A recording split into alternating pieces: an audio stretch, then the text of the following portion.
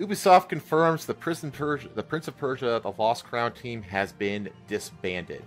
Over the course of the last week, the alarm was raised over Ubisoft seemingly disbanding the team at its Montpellier studio that worked on Prince of Persia, the Last Crown.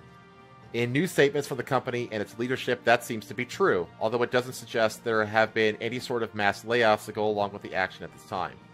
Ubisoft confirmed the move of its Prince of Persia, the Lost Crown team in a recent statement to Eurogamer, also posted on its social media. According to senior producer Abdelak Elgis, it was a matter of moving the team onto new projects. Most of the team members who worked on Prince of Persia, The Lost Crown, have shifted to other projects that will benefit from their expertise. We know players have a love for this brand, and Ubisoft is excited to bring more Prince of Persia experiences in the future.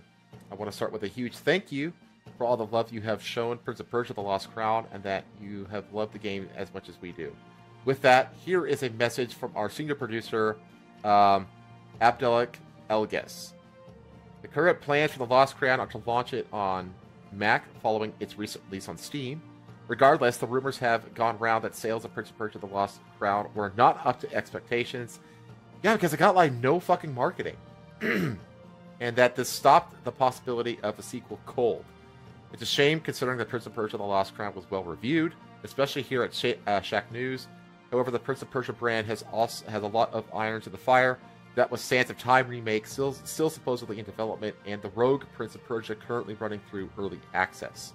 Regardless, it's a shame to see the Prince of Persia: The Lost Crown didn't get more love. Stay tuned for more updates in the franchise at Ubisoft Montpellier, right here at Shack News. Yeah, it's this is wild to me because this game, it didn't get like a big marketing push, and everybody that I've seen talk about the game think that the game is fantastic and like literally like the best thing that Ubisoft has put out like in the last like 5 to 6 years. But like very few people bought it and played it, and the other thing that baffles me is that this is like one of the very few groups inside of Ubisoft that had any kind of goodwill from the players. I mean, at this point, I can't think of any group inside of Ubisoft that has any goodwill with the player base. Can you think of anything? Like maybe Rainbow Six, maybe. Yeah, really, just Rainbow. That's the only thing I could think of that might have some goodwill. But I'm just like, why would you? Because that's the thing. Like,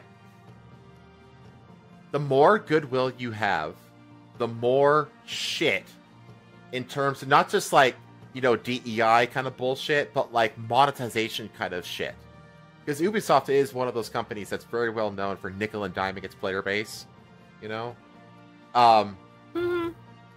It's like, but the thing is, it's like, if you have really goodwill with your audience, the more you have, the more you can get away with in regards to both of those things. So it's like, yeah, why would you get rid of the one group inside of Ubisoft that had any goodwill for your company? You know, like if they had said it out, it's like, hey, our the Lost Crown team is cooking up a sequel or another entry or literally anything, people would be like, oh, I'm interested, you know, because the Lost Crown was good, people liked it.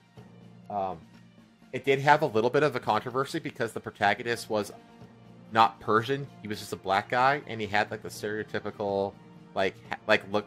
He's got the stereotypical, you know, dreads to the side that you see in like every young black character in media these days.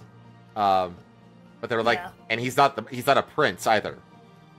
So it's like, wow, this Prince of Persia game has neither a prince nor Persia in it. You know? Yeah, it's just wild. It's kind of a problem. So like, people kind of ragged on it from the beginning, but after it released, the people who played it, including people who criticized it and like gave it a try anyway, they're like, let me give this thing a try. They were like, huh, this game is actually pretty fucking great.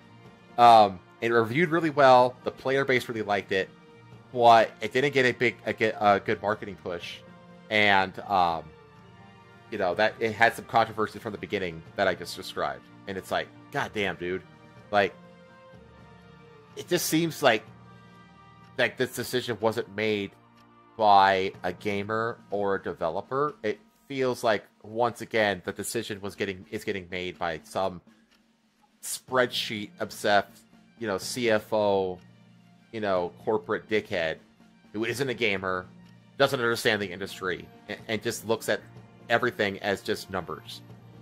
So he's like, oh, this studio made a game that didn't make its budget back. They must therefore not be good. We're going to get rid of them, or we're going to disperse them into the company.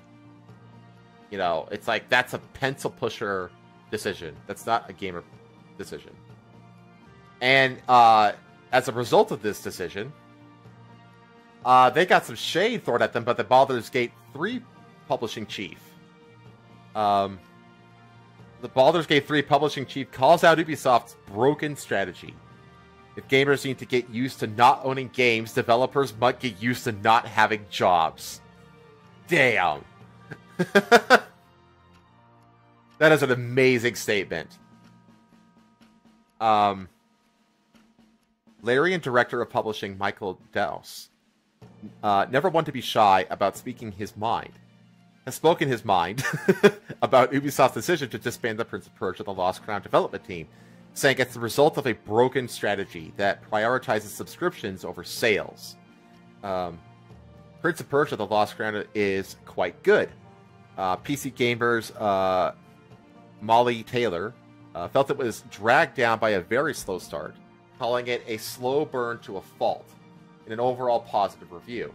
And it holds an enviable 86 aggregate score on Metacritic. Despite that, Ubisoft recently confirmed that the development team has been scattered to the four winds to work on other projects that will benefit from their expertise. You know what this kind of reminds me of? It reminds me of...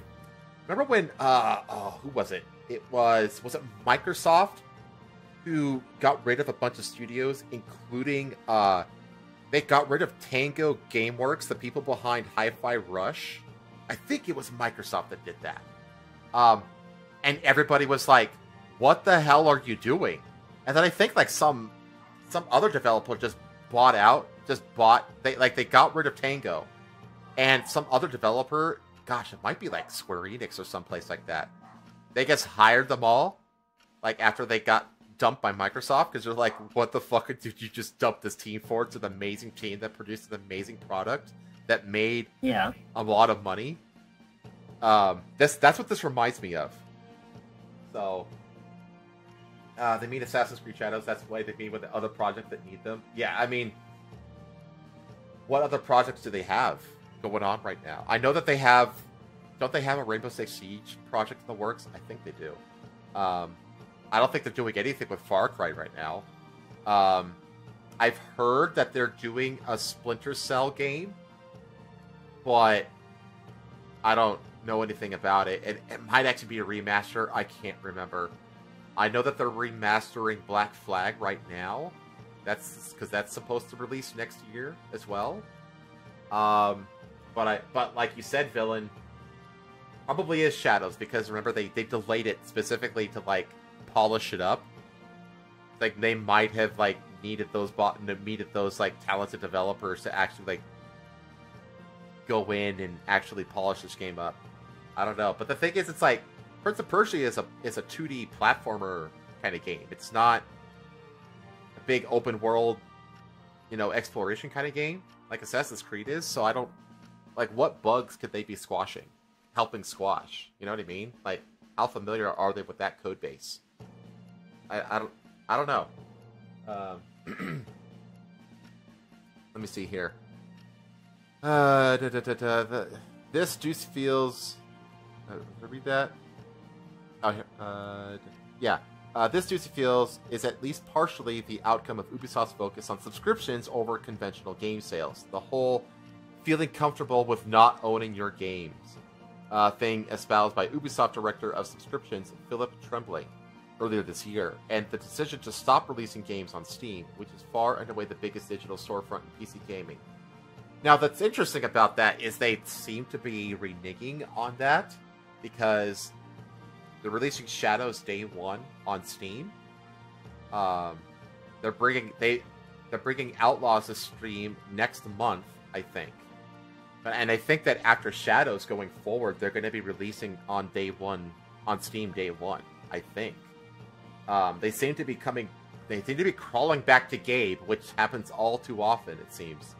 It's another case of Gabe does nothing, wins. The last notable game by their platform was arguably Far Cry 6 in 2021. That was, I don't know about that. Say it again? I said I don't know about that. The game was mediocre. I can't hear you. You're like... I said that game is mediocre! Oh, yeah. It is mediocre. It was... did I finish it? Yeah, I did. I did eventually finish it, but man, I had to put it down like a couple times before I was finally able to finish it because it was just so, like you said, mediocre. Let's see. The Crew, Mirage, and Avatar came in 2023 and didn't perform, so you can assume subscriptions were at a lull when Prince of Persia released by 2024, which means people wouldn't be launching their store at all too much. If it had released on Steam, not only would it have been a market success, but there would likely be a sequel because the team is so strong. It's such a broken strategy. The hardest thing is to make an 85-plus game. It is much, much easier to release one. It just shouldn't be done as it was. It's been as well received there and elsewhere, holding a very positive user rating, but that far down the road, the proverbial wind was out of its sails, and decisions about a sequel and the fate of the dev team are presumably already locked in. The statement, if the statement gamers should get used to not owning their games is true, because of a specific release strategy, subs above sales. The statement developers must get used to not having jobs if they make a critically acclaimed game, platform strategy above title sales is also true, and that just isn't sensible, even from a business perspective, Douse wrote. Yeah, and he's completely right about that, because it's like, here's the thing, like, if I'm a developer, if I'm at any kind of job, right, logic would dictate that my performance should be the primary indicator as to whether or not I get fired or I move up the ladder of progression within my particular field, right? That's what I expect as an employee, you know? So when you have a business strategy that basically removes that and says, no, the quality of your product doesn't matter in regards to, like, your retention as an employee, then guess what? Your employees are going to abandon you. Either they're going to abandon you or they're not going to care about the quality of the game that they make. Because it's like, well, if my performance isn't tied to the quality of the product that I make, then why should I work harder to make a better product? The business structure basically incentivizes all the wrong things. That's what he's saying here. And he's completely right about that.